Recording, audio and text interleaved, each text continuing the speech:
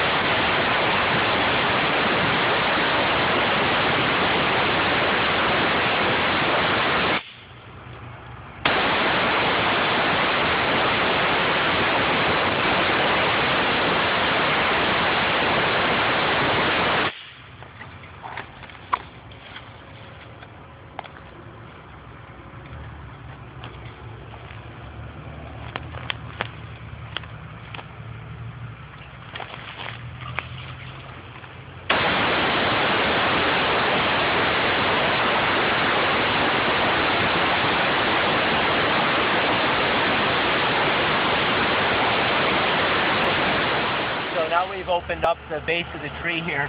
You can see where the handle of the air spade is across level where the soil was originally. We're down a good, more than 8 inches from the bottom till we got to the root collar here, which is right down here. So this tree essentially was planted probably, on the downhill side of this slope, and then additional 8 to 10 inches too deep. So that's really been what's struggling the tree. The reason why the tree has been struggling. You can also see that some of these roots here are adventitious roots. These roots were, the tree pushed these roots out from its stem because of the fact that there was moisture and soil up around the stem, which the tree isn't naturally meant to have that. So we're going to cut some of these adventitious roots and try to lower the grade of the soil as best as we can so that we can see this collar when we're done. Good news is I haven't found any baskets girdling this or any nylon string or anything like that. So it may have been taken off when it was installed, which is a good thing.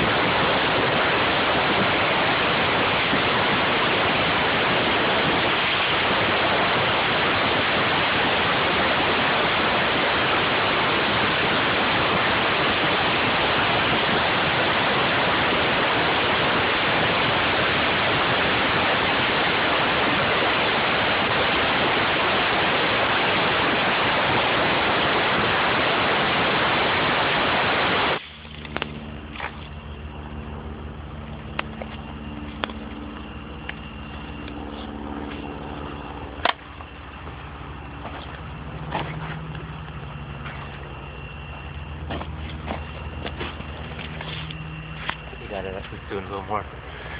Okay, so one of the other things that we can find by uncovering the the collar of the tree is that there are some girdling roots that are starting to come out and go over this collar, or this main stabilizer root, which it actually strangles the entire tree, cuts off all the nutrient flow.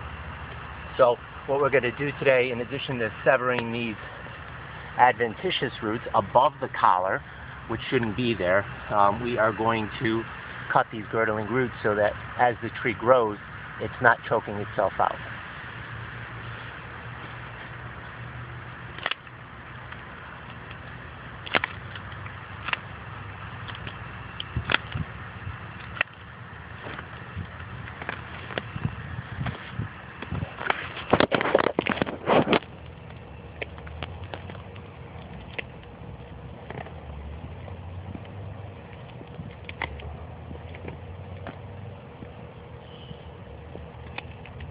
You have to be careful when you're cutting girdling roots.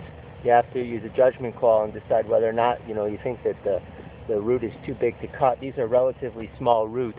Sometimes you'll find that they're, on a tree like this, they could be just as big as one of these stabilization roots, which maybe you would cut over the course of 3 or 4 years, a little bit a year, and you put less stress on the tree.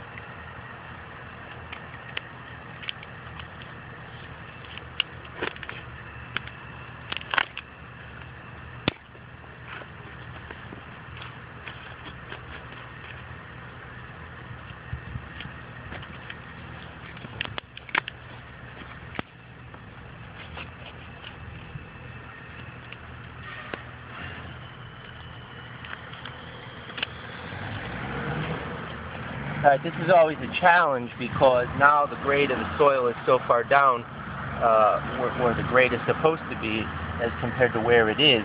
We're going to have to leave this a little on the open side, and hopefully it doesn't fill in over time.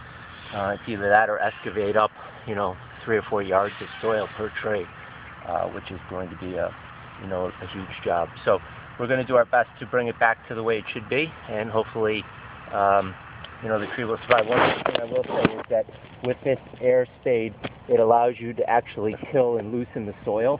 Some of this soil down here is extremely hard, almost like concrete, and you would never be able to do it by hand. It would take you forever. So we did this maybe in about 15 or 20 minutes complete, and it's loosened the soil up, and we're able to cut some roots. So very adventitious to the tree.